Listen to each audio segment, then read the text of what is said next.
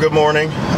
Welcome to another installment of Minutes with Marcus.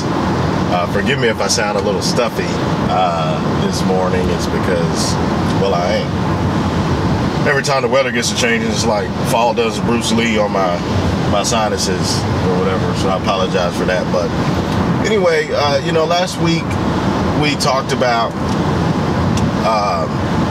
obligation and loving people out of obligation instead of loving people out of what's in your heart.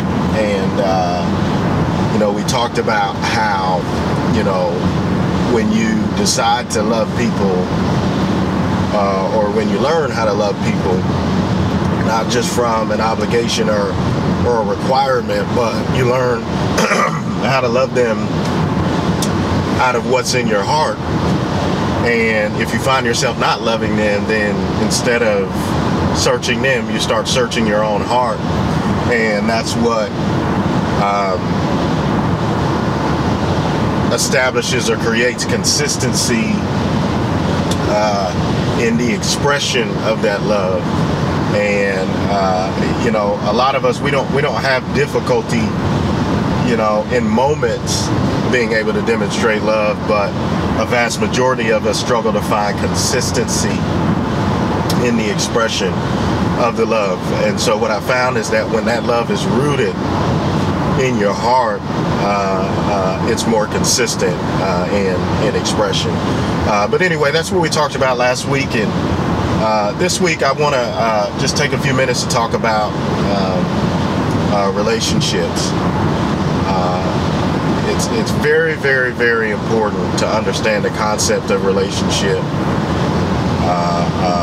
in order to be able to love like Christ did us, in order to be able to love each other the way we would want to be loved. And I think that there are four key relationships that if we focus on these things, and I have them kind of in chronological order because each one builds on top of the previous one. So if we focus on really maintaining, establishing these four key relationships, then our ability to be able to love each other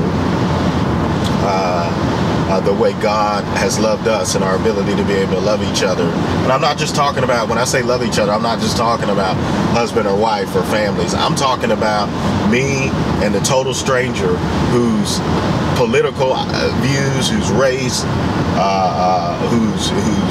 whose lifestyle I may not agree with. I'm talking about that guy, to just be able to love that person the way God has loved me. So the first relationship that we really need to focus on, it is the foundation, it is the life spring or the wellspring from which all our other relationships come, is our relationship with God. Here, let me tell you something. If you don't have a relationship with God, it's going to be impossible, and I say impossible, to demonstrate sustainable love towards anybody else. Because the Bible says in 1 John that God is love, okay?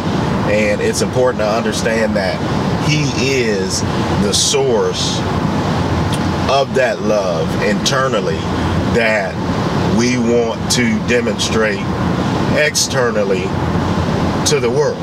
And so it's very important that first and foremost you establish a firm, solid relationship with God. And think about that. Think about that word relationship. Relationship is two beings, two individuals together, learning how to be with each other.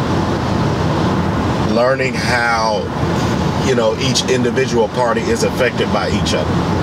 And it's important that we move beyond the understanding that God is with us, because He is with us if we've accepted Him in our life, and if we've received His Spirit. He is with us, to not just accepting the fact that He's with us, but learning how to be with Him.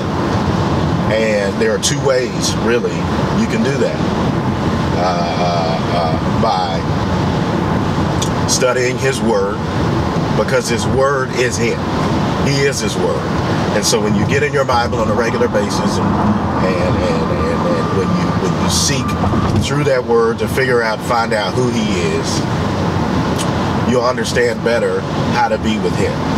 Okay, so that's the first relationship that we need to really make sure is solid, because it's the foundation for every other relationship that I'm going to talk about.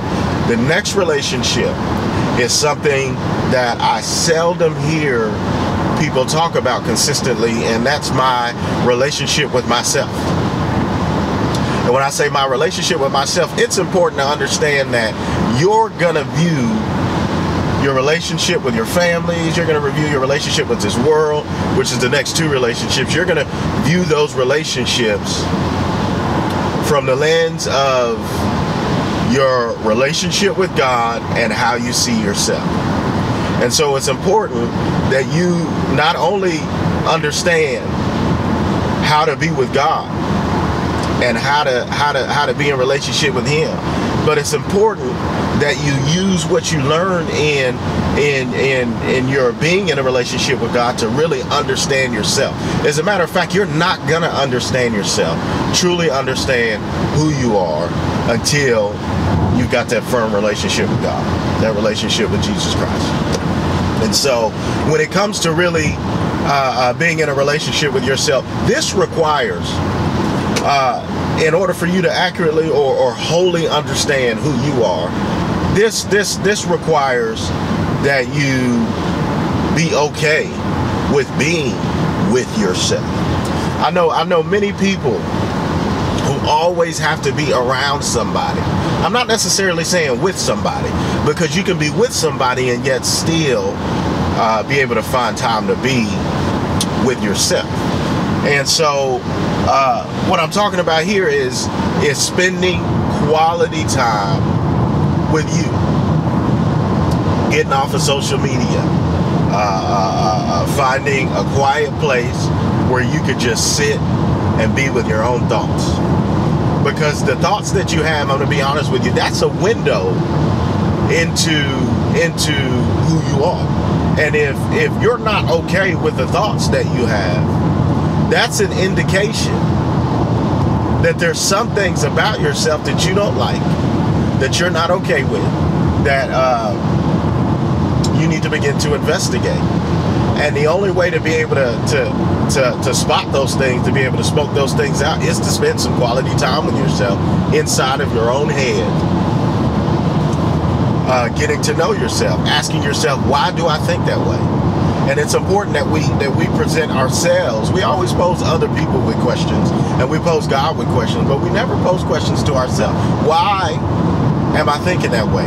Why am I feeling this way? Why is this affecting me like this?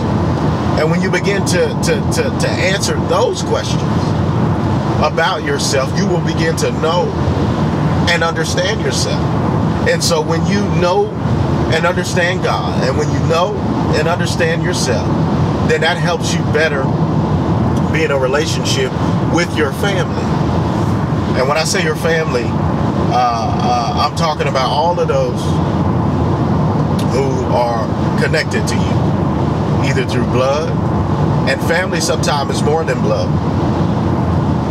Family is those people that you have decided that through whatever pursuits, whatever position, whatever place I am in life, these are the people that I'm going to stay connected to, that I'm going to do this life journey with. And so the wellspring of love, or the source of love that you want to exhibit toward those people, is going to be a result of you having a solid, firm relationship with God, a clear and accurate understanding of yourself, an acceptance of yourself, and a decision within yourself to say, if there's anything inside of me that doesn't line up with my relationship with God, or how I know He wants me to treat other people, a decision to start to say, I'm gonna do whatever it takes to work out those issues, to work on those issues. And that will better help you be able to love on those people you decided to stay connected to in your life. Okay? And so you have that relationship with God, your relationship with yourself, your relationship with your family, which leads to the last relationship I think we really, as believers, especially with everything I'm seeing going on in the world around us, from, you know, all the stuff happening in the Middle East to all the violence happening in schools, to all the racial tensions here in America, to our, the LGBT community, all these things going on. We are required in God's word to love everybody. And so what I'm saying is, you've got a relationship with God, a relationship with yourself, a relationship with your family. But there should also be a relationship with this world. And when I say with this world, I'm not saying the things of this world. I'm saying with the people of this world.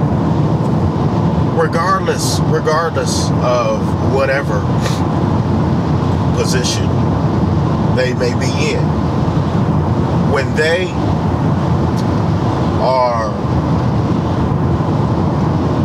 in your presence, regardless of what you think of them as people,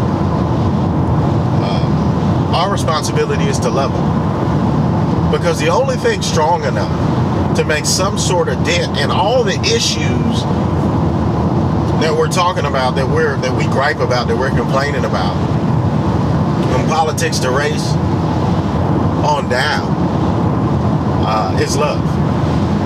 No amount of laws, no amount of rules, no amount of requirements or regulations can rectify or bridge the gap between those on one side of the fence and those on the other side of the fence. And so if I could learn how to allow my relationship with God, my relationship with myself, and my relationship with my family to teach me how to relate to the people in this world, then as a believer, then as a follower of Jesus Christ, I can be more consistent in the exhibition of that love. Because allowing God to care for you, and then allowing yourself to care for yourself, and then caring for your family, will help you better care for the world around you. And the only thing that can create and establish solid, long-lasting, firm change is love. And so you'll hear me talk about love all the time. You'll hear me do a lot of speaking about love, because that's the only thing that has true power. And the love I'm talking about is the love that comes from God. It's the only thing strong enough to really alter the course of human history, or to continue to alter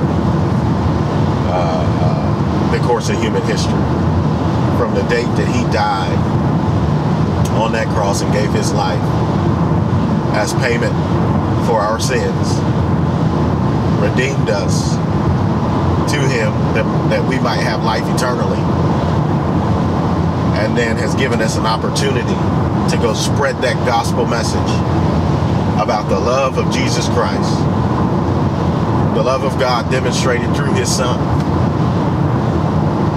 You know, and so if during this week, if we could just take some time to really focus on those 4 relationships: your relationship with God, your relationship with yourself, your relationship with your family, and your relationship with this world, then I believe we can really really start to make a difference in the space around us. Anyway, I appreciate you listening to me once again, ramble off those thoughts, get them off my chest. Be sure and